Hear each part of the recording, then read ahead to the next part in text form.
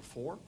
And if you do not yet have one of our lessons, of course, it's lesson 6, real relationships that we're looking at. We started just a couple of weeks ago. Of course, last week we had Brother Price with us, had a bit of a hiatus from our adult Sunday school schedule. And we're picking back up, continuing our second lesson on number 6, real relationships, in our series on the real church. And so lesson number 6, Ephesians chapter 4, and we're going to look at verses 14, 15, and 16 in our text here this morning. 14, 15, and 16. Look with me in Ephesians chapter 4. That we henceforth be no more children, tossed to and fro, and carried about with every wind of doctrine, by the sleight of men, and cunning craftiness, whereby they lie in wait to deceive. But speaking the truth in love, may grow up into him in all things, which is the head, even Christ, from whom the whole body, and this is the key here, from whom the whole body fitly joined together and compacted by that which every joint supplieth, according to the effectual working in the measure of every part, maketh increase of the body unto the edifying of itself in love. And let's pray together. Lord, I pray as we begin this study this morning, Lord, that you would help us to have the kind of relationships you want us to have. Lord, may we understand from Scripture this morning, Lord, that even though we are all flawed, even though we're all sinners, even though there are no perfect people, that, Lord, we can have the right kind of relationships one with another. Lord, there are difficulties, there are struggles, but Lord, I thank you that you've given us a book to teach us how to live, how to have relationships one with another, Lord, especially as we think about the context of the local church. Lord, I pray that you'd bless us this morning. Lord, I pray you'd be with those here, those that are connected via our live stream this morning. Lord, I pray that you would meet the need of every heart. Lord, may you be glorified. And Lord, help us, Lord, to follow your pattern, the biblical pattern, for the kind of relationships that we ought to have. Bless us now and help us. In Jesus' precious name we pray. Amen. If we're to have an authentic life, we're going to have authentic relationships. And authentic relationships are sometimes messy. How many of you noticed that the snow is melting? How many of you noticed your yard is muddy? Anybody notice that? Anybody have dogs? Anybody, your dog has found their feet muddy and come in your house to get mud in your house? Hallelujah. And my wife is the dog police. If she's downstairs and the dogs get in, she yells at us, "Wipe the dog's feet off." Why? Because they're going to track in that mud. Can I tell you, in relationships, there's going to be some mud. There's going to be some struggles. There's going to be some difficulties. Our relationships can be difficult. So how do we maintain love? How do we maintain that unity?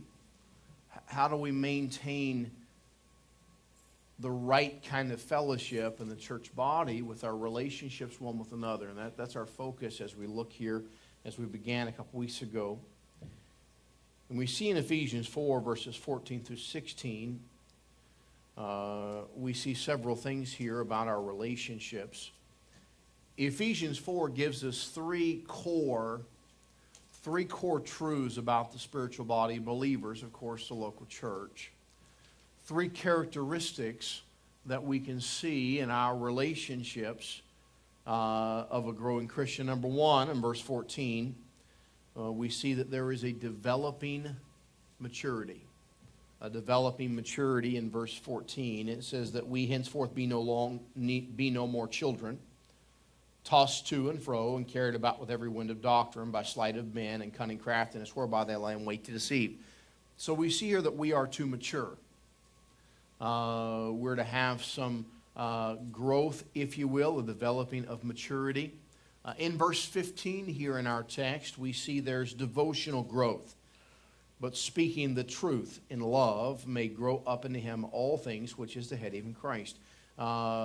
We're to grow, if you will, and develop maturity in our life, no longer children, but growing, maturing. But also we're to have that devotion to our Savior, our devotion to the one who died for us and loved us. And then verse 16, we see love demonstrated, from whom the whole body, fitly joined together and compacted by that which every joint supplieth, according to the effectual working in the measure of every part, maketh increase of the body unto the edifying of itself in love. Now, praise the Lord, we have an opportunity, we have the privilege of having a local body, of gathering together, a gift from God. But here's the problem. We are not always, none of us, are always walking in love as we ought to. We're not always obeying the Lord as we ought to. We're not always walking in the Spirit. So what do we do? What do we do when there's discord? What do we do when things don't mesh together? What do we do when there's friction? What do we do when there's offenses? What do we do when there's problems? And that's going to be our lesson today. Point number one in our notes this morning, we're going to talk about willful offenders. Willful offenders. The church is made up of real people. We're not a bunch of mannequins sitting around. I know sometimes we look like it, especially when we're really tired and we got an hour less sleep and not enough coffee. But we're not mannequins. We're real people. We have real problems. And one thing about authentic Christianity is that we grow in our relationship with Him and in our relationship with other believers. And there's some struggles and some growth problems. So point number one is we talk about willful offenders. And I mentioned this a couple weeks ago. Every one of us have been offended by somebody. We've all had issues. We've all had struggles with some person. If we look back in the beginning of Matthew 18, we see the heart of the issue. Matthew 18, verse 1, I believe you have printed in your notes. At the same time came the disciples unto Jesus, saying, who is the greatest in the kingdom of heaven? The disciples here were so focused on themselves, on lifting themselves up, that they were not focused on one another. They weren't looking at one another. They weren't helping one another. It was all that self-focus. And we see that even with the disciples. Jesus set a child in the midst of them and gave them an object lesson in humility. We won't take time to turn there, verses 2 through 5. And after he gave them that object lesson on humility with the child, he warned them. He said in Matthew 18, verse 6, but whoso shall offend one of these little ones, which believe in me, it were better for him that a millstone were hanged about his neck, and that he were drowned in the depth of the sea.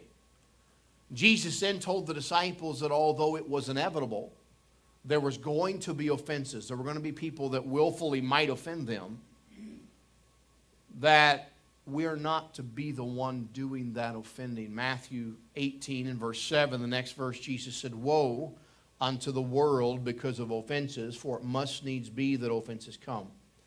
But woe to that man by whom the offense cometh. Now, then we learn in the very next couple of verses how we deal with them. How do we deal with willful offenders? How do we deal with those that would offend us? We see that, and you have printed there Matthew 18, verse 15 through 17. Moreover, if thy brother shall trespass against thee, go and tell him his fault between thee and him alone. If he shall hear thee, thou hast gained thy brother.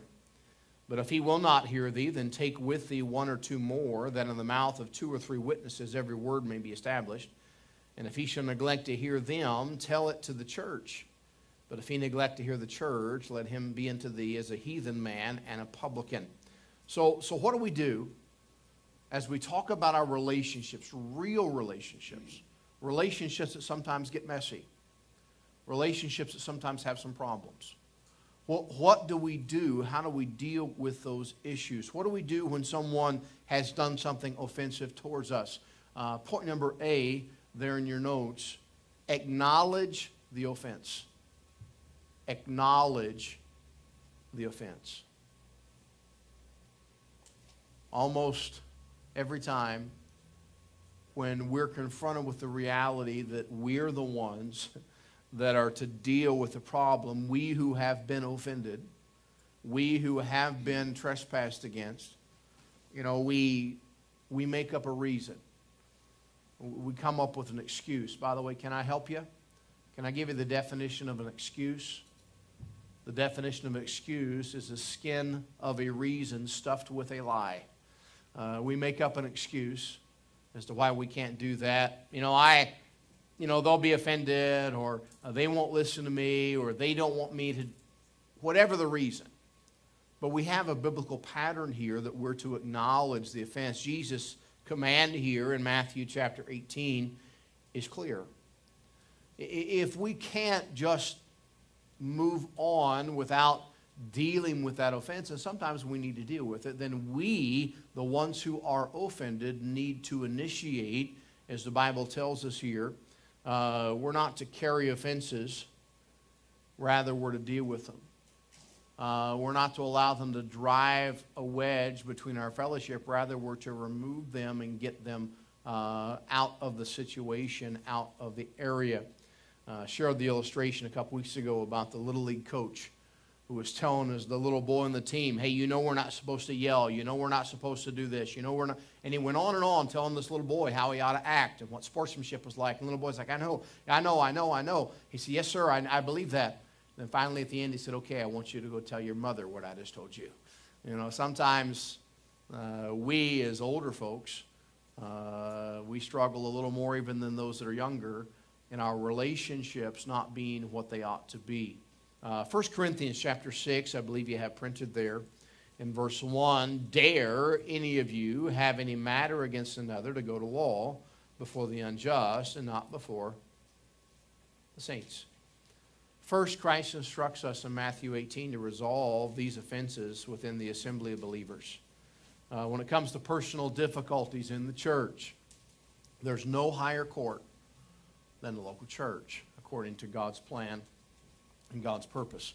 One of the most damaging things you can do for your testimony, one of the most damaging things you can do for the testimony of others, one of the most damaging things you can do for the testimony of the church is to air your dirty laundry, your grievances one with another publicly. Rather, God has a plan and a purpose for us to deal with those that offend us, to go to them, to go to right that offense. Jay Adams, a counselor, author, wrote, Jesus won't allow the unreconciled condition to continue among believers. In Matthew 5, if another considers you to have wronged him, Jesus says that you must go to him. In Matthew 18, he says that if the other person has done something wrong to you, you must go to him. There's never a time when you can sit and wait for your brother to come to you. And Jesus doesn't allow for that. He gives no opportunity for that. It's always your obligation. It's always my obligation to go, to initiate. Maybe you've been mistreated. Maybe someone's offended you or a family member. God wants us to deal with that one-on-one. For what purpose? Well, I'm going to give them a piece of my mind. I can't give anybody a piece of my mind. I don't have enough left. I won't have any left. That's not God's purpose for us going to that other person. It's not so you can get it off your chest. It's not so I can tell them off. Rather, it's so we can remedy, so we can fix, so we can heal the situation. Romans chapter 12, verse 21, the Bible says, be not overcome of evil, but overcome evil with good.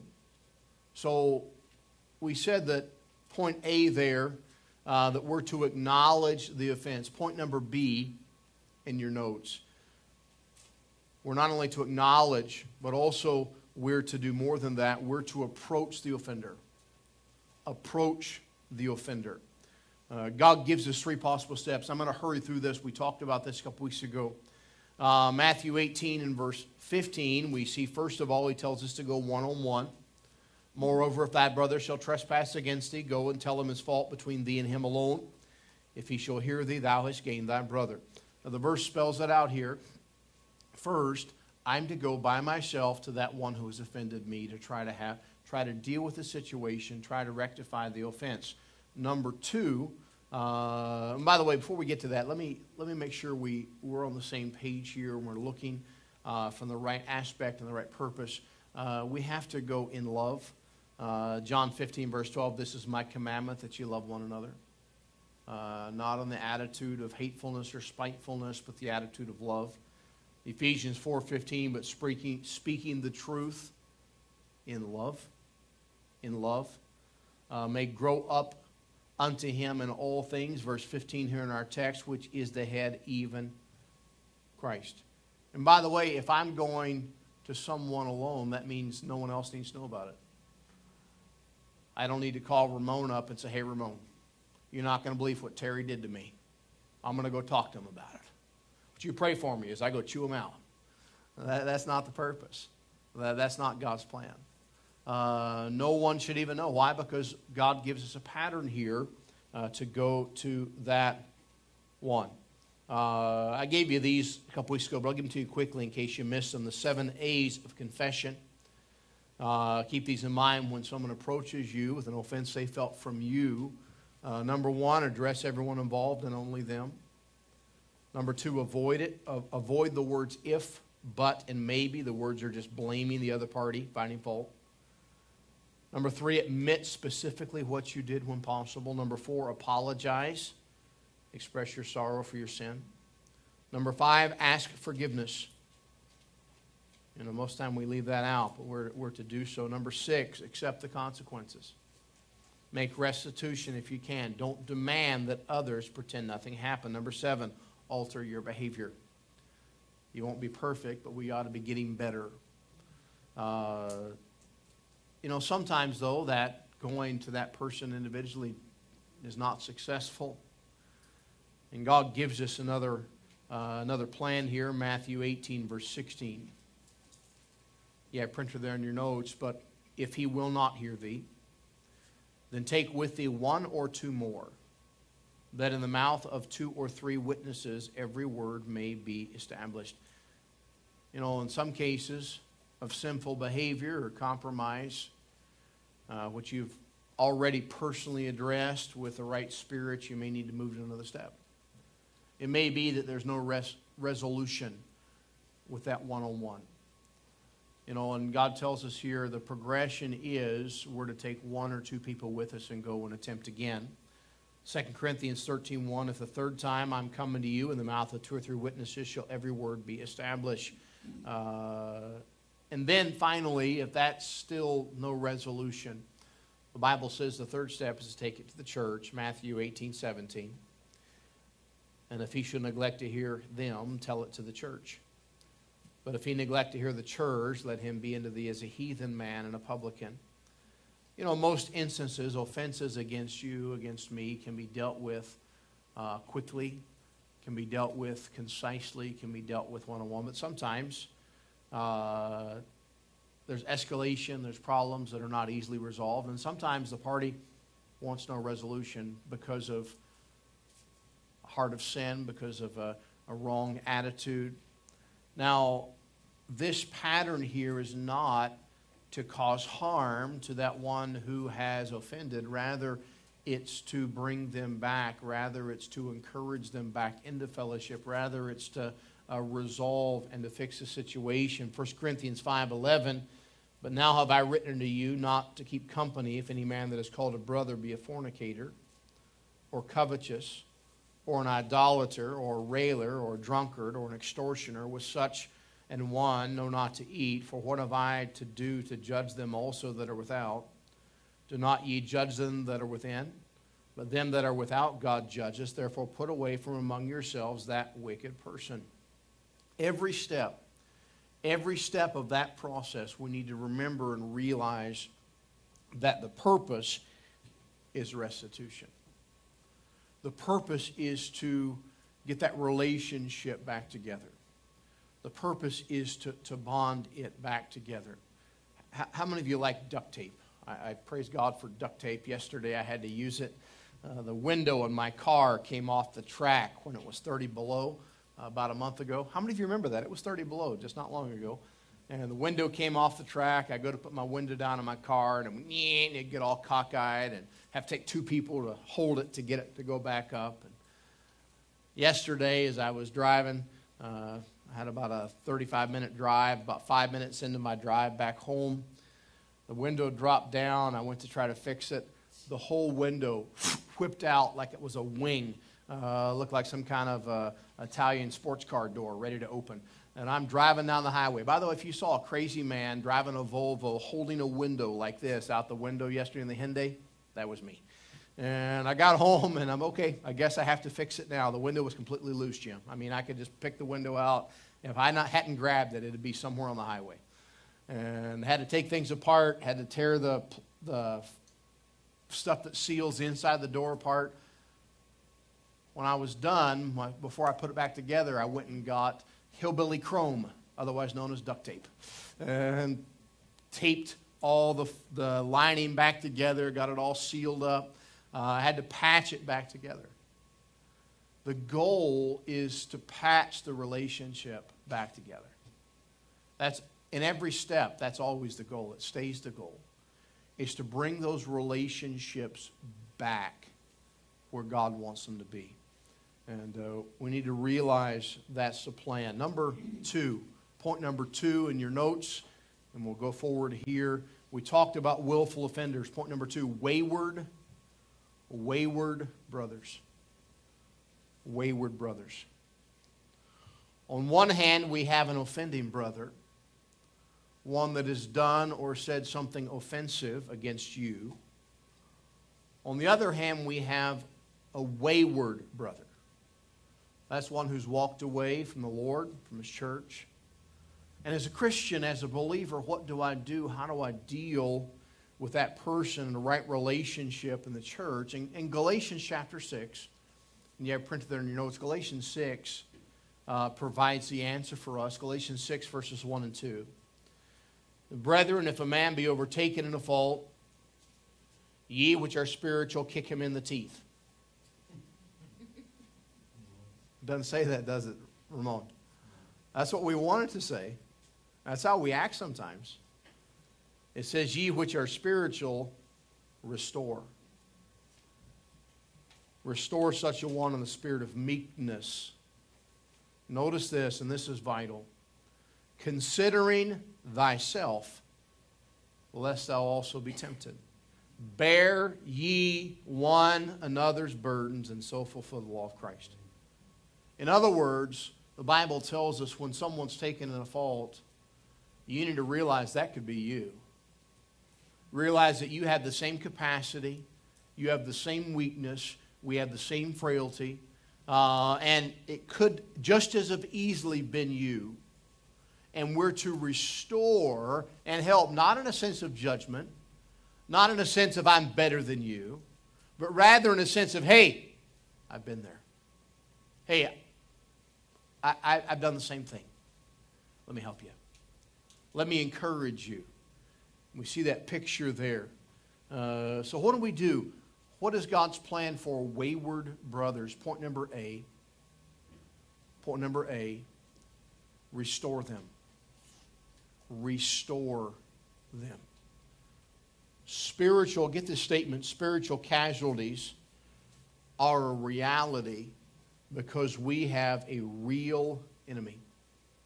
Spiritual casualties are a reality because we have a real enemy. 1 Peter 5:8, be sober, be vigilant. Because your adversary, the devil, is a roaring lion, walketh about, seeking whom he may devour. Satan is ever on the prowl, ever seeking. The phrase there in our text we saw in Galatians, overtaken in a fault, it is a description, is a picture of Satan's attack To overtake means to be overwhelmed by, to be caught in. I saw a video a day or two ago that was one of the most unusual things I've seen in a long time. It was somewhere in Africa, and there were some folks that were hunting some sort of wild pig. I don't know what kind of wild pig it was. It wasn't a warthog, some sort of wild pig. And they were hunting them with monkeys. It was the weirdest, strangest video you'd ever see.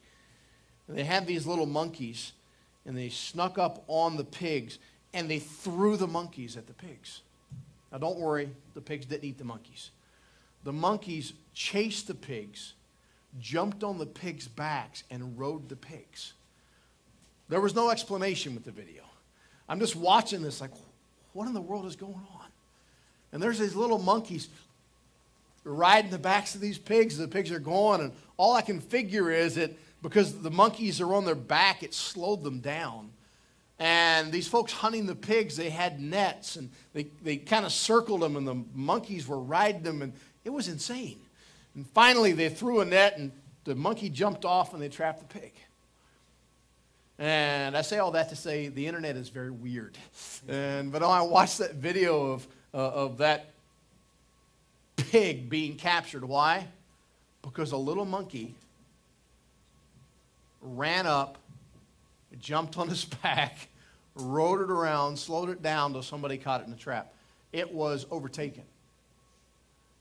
Can I tell you, oftentimes the devil uses small, insignificant things like those little monkeys to overtake us in a fault.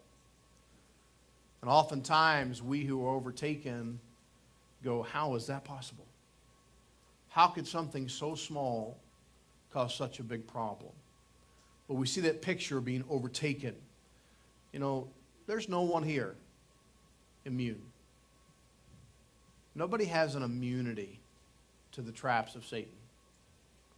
You know, when we're in the midst of sin and problems in our life, we look around and say, hey, I wish I was like that brother. I wish I was like her. I wish I didn't have to deal with sin like they don't have to deal with sin. But that's a lie from the devil.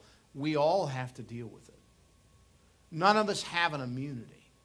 We all have that propensity to be overtaken in a fault. Hebrews 12, verse 1, we see our job is to acknowledge the sin and help lift them out of the ditch. Wherefore, seeing we are all compassed about with so great a cloud of witnesses, let us lay aside every weight and the sin which does so easily beset us, and let us run the race with patience. Run with patience the race that is set before us. I used to have a little Bronco 2. Miss Lois, do you remember my Bronco 2? And it was a unique vehicle. I drove it for 2 months without a starter. It was a manual transmission. And I would just push start it until one day I had trouble. But it was, I was driving it one time in the winter. I was driving on a road, Bouchard Lake Road. Dusty knows where it is, north of Clyde Corner. Some of you know that area, north of Edmonton. And I was driving across this washboard road, and I had went and got junkyard parts to build a lift kit for it because I was too cheap to buy the right stuff. And I had the front springs were out of a Ford F-150, Jim. They were way too stiff for a little Bronco 2. The rear springs were out of a Ford Explorer, way too stiff for a Bronco 2. So it rode pretty hard. And I was driving on this washboard road with ice on it. And eventually, instead of going down the road, I launched off the road. Me and the guy with me, we went airborne, literally airborne. And we dropped at least the height of the ceiling down off the road surface. We went through, I don't know how many willow bushes, until finally we stopped at the bottom. And I looked over at my buddy Joel, and I said, Joel, it wasn't your brother. I said, Joel, you okay? He said, yeah, are you okay? I said, yeah. And then he said, is the truck okay? I said, I don't know. We got out. It was okay. But we couldn't get out of there. I mean, we launched. We were way off the road. So I got my phone. I called a friend of mine who lived in Vimy. His name is Jerry. I called Jerry up. Jerry's about my dad's age. I said, Jerry, I need some help. He said, what did you do, Brian? I said, well, I was on Bouchard Lake Road. And I said, me and Joel launched the vehicle off the road. And he laughed. He made fun of me for a little bit. I'm not recommending you do that. But about a half an hour later, he showed up. He had a winch. And we ran the winch cable down to my little Bronco. And we hooked the winch cable. And he pulled us back onto the road surface. He got us back. Christian, our job when it comes to wayward brothers is to go around with our winch cable. Not to yell at them, not to I told you so, but rather to, hey, let me help you. Let me pull you back. Let me help you get back to where God wants you to be. And we see that picture here in the Scriptures. Instead of saying, hey, yeah, I knew you'd do that. I knew you'd fail. Say, hey, can I help you? Every time I see somebody stuck on the side of the road, every time I see somebody in a ditch, I always think, man, I got to help them. Why? I've been there. I know what it is to sit and wait on the side of a highway. I know what it is to be stuck in the ditch. I know what it is to have a problem. I got to help. Christian, every one of you know what it is to be stuck, to be overcome and overtaken by Satan. And we don't like to admit it. We don't like to broadcast it, but we all know. And we know what it is for someone to encourage us and to help us. God wants us to be that encouraging, that helping, that anchor line, that winch line to help someone else. So I said, point number A in our notes here, we're to restore them. Point number B, not only restore them, but reinforce. Reinforce them. After someone has repented and is restored to fellowship in the church, they need special reinforcement. Special reinforcement. That's why in Galatians 6 and verse 2 it says, bear ye one another's burdens. I don't think I need to even make this statement because all of us understand it, but I want to make sure we articulate it and understand it. Sin brings burdensome consequences into our lives. Even after we get back, after we get out of the ditch, sometimes there's some consequences. You know, that Bronco was driving home a few hours later, but I was missing some plastic from the front of it. You know why? Because it was broken by willow trees.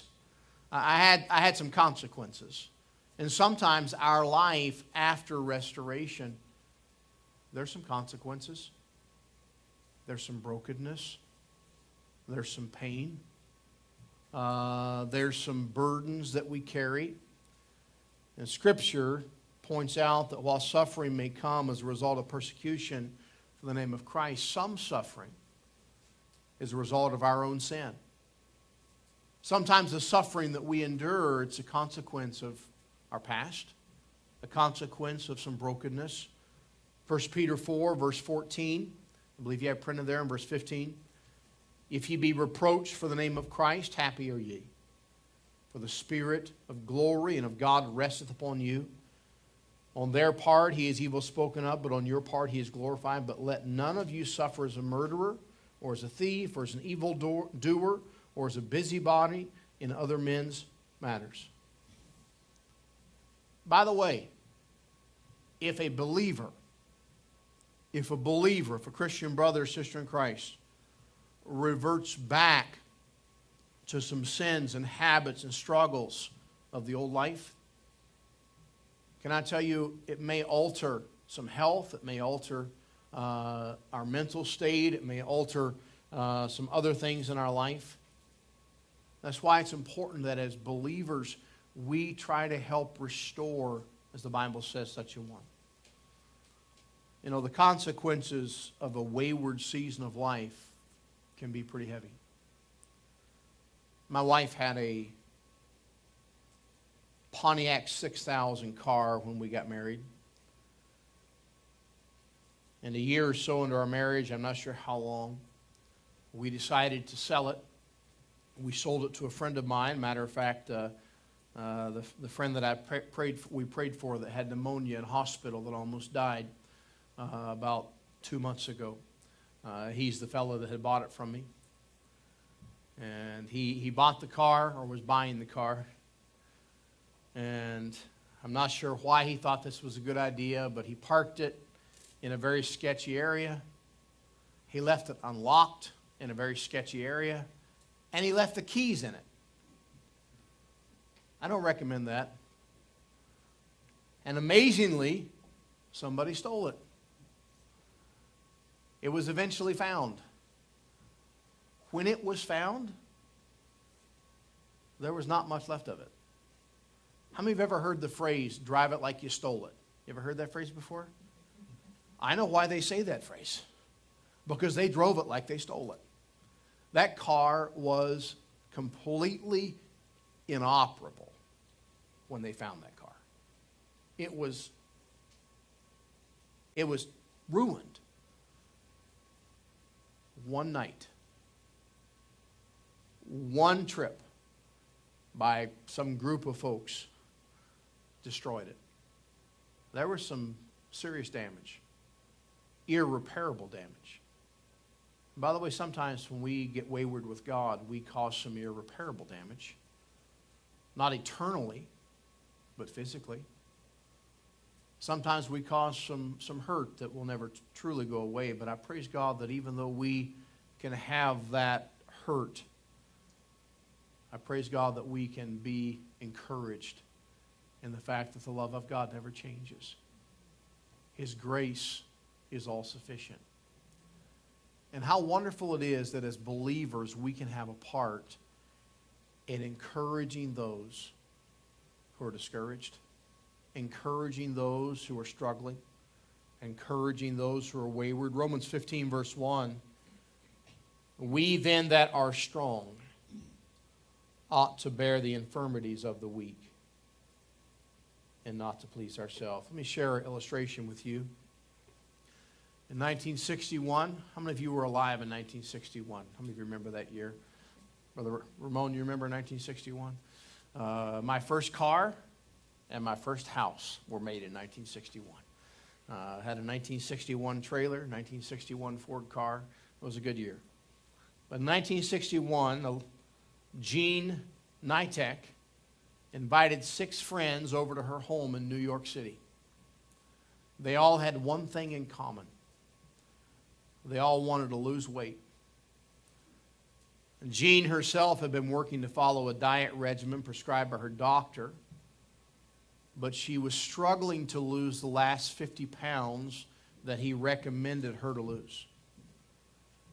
These 7 ladies, her and her 6 friends, began to meet weekly, began to encourage one another in their goals. Slowly, but surely, the pounds came off. And small victories were won. Today, that group that Jean started with 6 friends in 1961 has grown from 7 people to over 1 million. It's now known simply as Weight Watchers. Someone once asked Jean why she was able to help so many people take control of their lives. She related that when she was a teenager, she used to walk through a park where she saw mothers standing around talking while their children sat on swings with no one to push them. Well, imagine today with cell phones, that becomes times 10. Jean said she would give them a push and then watch as that one little push will get them pumping their own legs back and forth. Pretty soon, she said, they'd be swinging all on their own. She said, that's what my role in life is. I'm there to give others a push. Christian, Our job as believers, as brothers and sisters in Christ, ought to be there to give that push or that pull that's needed. You know, even when people commit egregious sin, praise God. God is a forgiving God. God renews that fellowship when we turn to Him in repentance. Yet, Christians, wayward brothers and sisters in Christ, need someone to come alongside, to encourage, to help, to go in meekness and kindness, and to help them. Now, we have those that offend us and cause us problems. God gives us a way to deal with that. The last portion of going to that person, we see them going away. But the purpose is not, okay, you stay away, you stay over there. The purpose is, hey, let's go get them. Let's encourage them back. Let's lift them. Let's get them back on course, get them back on path.